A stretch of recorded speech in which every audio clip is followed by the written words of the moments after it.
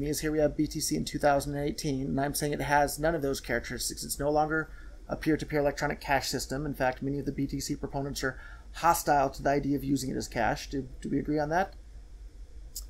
That many people are hostile to using Bitcoin as a peer-to-peer electronic cash system? What do you mean by hostile? They say buying coffee with Bitcoin is stupid. They say buying coffee with Bitcoin on-chain is stupid.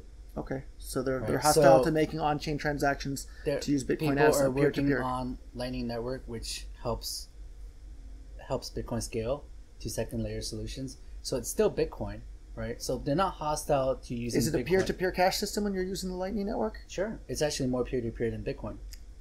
I disagree. Okay. So tell me why you think it's more peer-to-peer when I have to connect to my Lightning node to yours, to his, to make the payment over there. No, because you're connecting to the network. It's the transactions are jumping from peer-to-peer. So Bitcoin transactions are not peer-to-peer right now, right? So Bitcoin transactions are a broadcast type transaction where you broadcast the transaction to everyone in the world. The whole network gets and it. then Yep. the miners put it in a block and then put it in a block. So it's a broadcast transaction. It's not peer-to-peer. The Bitcoin network, the payment itself is from person to person, right? Because there's one blockchain that's shared by everybody. I update the ledger to reflect that my Bitcoins went from my address to your address, So from me to you. Whereas on Lightning Network, it goes through a bunch of hops. Well, I was explaining what I had to say. The payment for Bitcoin right now is from a sender to recipient. Mm-hmm. It's not peer-to-peer per se. Peer-to-peer means it's... Isn't sender to recipient peer-to-peer? It's just a direct payment, right? Yeah, direct payment. Yeah. Direct payments sound pretty convenient. So peer-to-peer network means that you're connecting to a peer, who connects to another peer, who connects to another peer. That's one way to define a peer-to-peer network. So, I mean, it's just a definition. Okay. So Bitcoin on-chain payments are direct payments. We agree on that? Yeah, I guess. Are Lightning Network payments direct payments? Yeah. Even if there's a bunch of hops in between with channel states and... Sure. If it's confirmed, if it gets confirmed, then it's direct payment.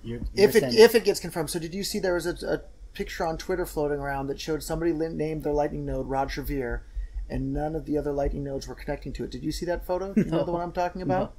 And they were all laughing and joking around about it and so happy about it. But to me, I thought, my God, do you people not understand what you're laughing and joking about?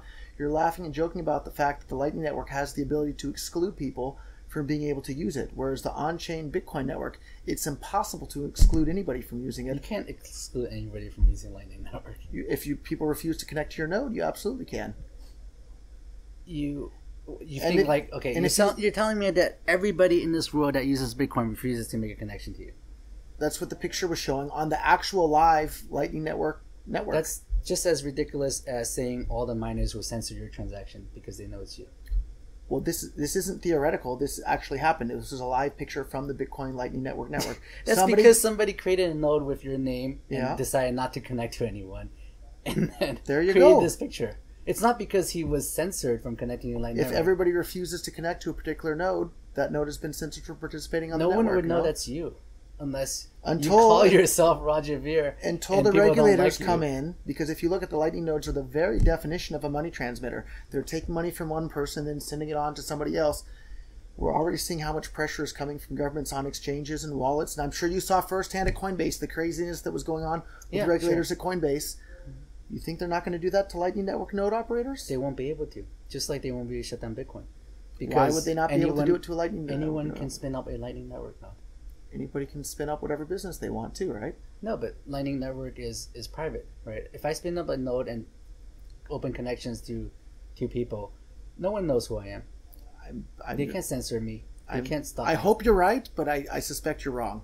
What do you mean? I mean, give me a solid reason why you think I'm wrong. We've already seen the picture of a bunch of nodes refusing to connect to so-and-so, right? There's no...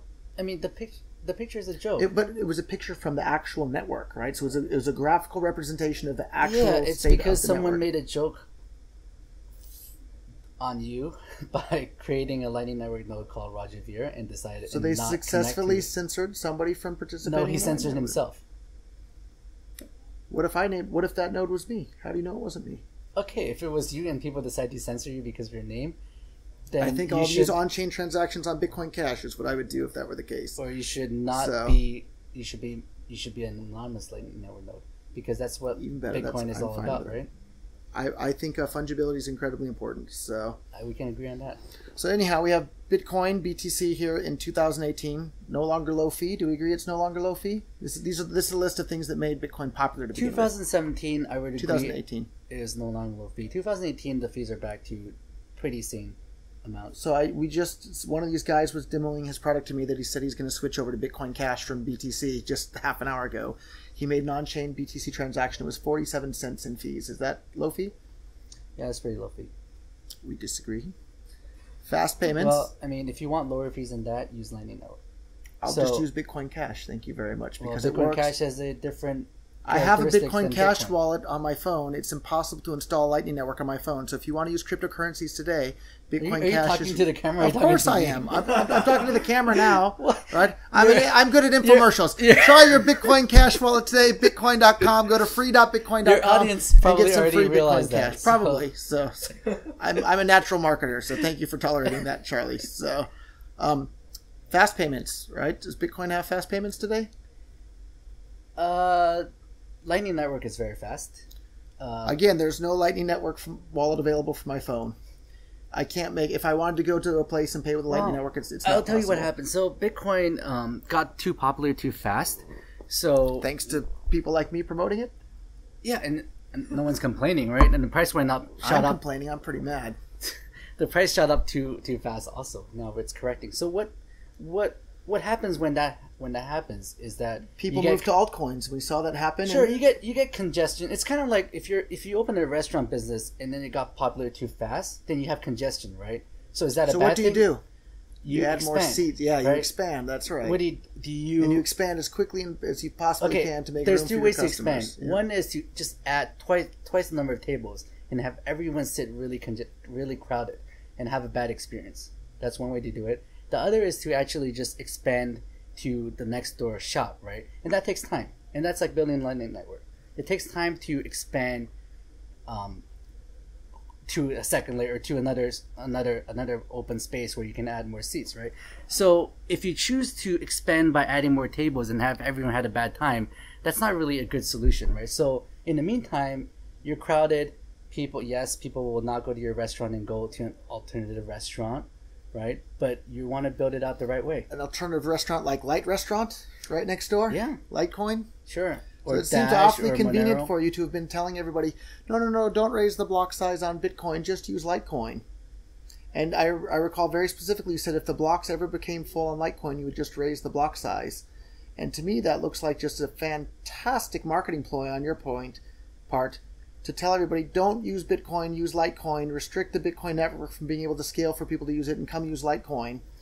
Well, fantastic marketing, Charlie, for Litecoin. Let me ask you something, okay? If that's my plan, why did I promote SegWit so hard?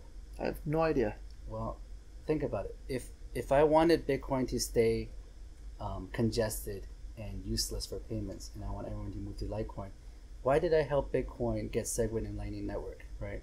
It's because Lightning Network has done nothing to alleviate scaling as of today, and SegWit's done very, very, very, so very a lot little. of people are using Lightning Network today, and the good thing is actually don't know how many people are using Lightning Network. That's true, but I hate to do this to you, Charlie. It's good that people don't know. Yeah. But I hate to do this to you, Charlie. I did it to Samsung last time.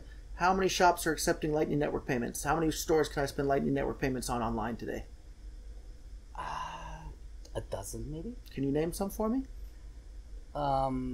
You can go to the sticker shop. There's like the Bit Refill. There's some clothing shops that accept Lightning. So I've heard 2, and then some clothing shops. Are you sure? So maybe 3. I mean, there's also like what's it called? The $1 million pixel thing.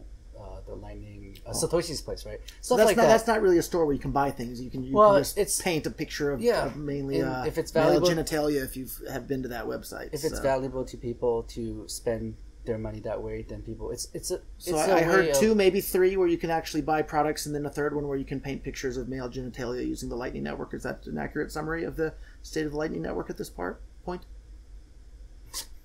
Right, you've been to what Satoshi's place it was called, right? Like, I went there, all I saw were people drawing pictures of male genitalia. I imagine you saw that as well? if you go there now, it's probably not there. But I haven't been there recently. I went once, and that was enough. Well, it's freedom of money. Right? Okay, you can do whatever you want. You can draw whatever you want, and no one can block you. And that's the beauty of Bitcoin. You right? can draw your male genitalia with the Light Network. I think nobody being able to block you is part of the beauty of Bitcoin. So I have a question for you. Since you're here promoting Lightning Network really, really hard, when was the last time you made a purchase with Lightning Network and bought something? Just like a week ago. What did you buy? Bought some stickers from the blockchain store. Yeah. So how many times did you have to try to make the payment before it went through? It went through right away. The very first time? Yeah. Because there's another great video I had with a guy in Hong Kong. I told him if it goes through, I'll wear a Blockstream shirt and you can take photos with me. And if it doesn't go through, you can wear a Bitcoin Cash shirt. And he tried. Payment failed. Yeah, but like this is a work in progress, right? Yeah. I think so. It's not. So you agree it's not ready yet? It's not ready yet. Not even close to ready yet, right? It might be ready end of the year. I mean, ready like right now. 18 months, it's maybe? Good for no. It's not going to take that long. It'll be less than 18 months. Yeah. Would you like to take a bet with me on that?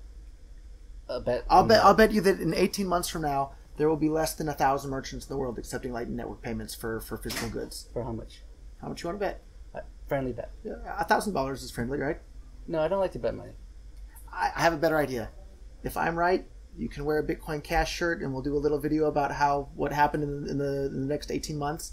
And if I'm wrong, and there's more than 1,000 shops accepting Lightning Network, I'll wear a Lightning Network Blockstream shirt or whatever shirt you want, and we can talk about how I was wrong. Lightning Network was ready and got rolled out to more than 1,000 merchants in 18 months. From today. I'll make a video saying I was wrong, and if you're wrong, you'll make a video saying you're wrong. You got it. You got it. Sure. Thank you, Charlie. Yeah. 18 months. Today's what, September 8th or so? So Did you? September 9th, we'll have to set a reminder. So one of us will be wearing an interesting shirt and be giving a mea culpa in 18 months from now in regards to Lightning Network. And in all honesty, I hope I'm the one that's wrong. I really do, because if we have fast, irreversible payments for the entire world that are super cheap, that's exactly what I want. So I totally hope I lose this bet. But I think it's unlikely that I'm going to lose. Really? Well, but I hope I do. In my heart of hearts, I hope I do. Announced just a couple of days ago that they're going to support Lightning Network for all their merchants. So I hope they get 1,000 merchants online within 18 months. I hope they do, and I'll gladly make the video saying I was wrong. And in my heart of hearts, I hope I am wrong, because my entire goal for being involved in cryptocurrencies is I want people to be able to have peer-to-peer electronic cash that doesn't require permission from anybody, that are lightning fast and super cheap for everybody. That's why I'm here. So yeah, and I mean, what excited you so much about cryptocurrencies, actually?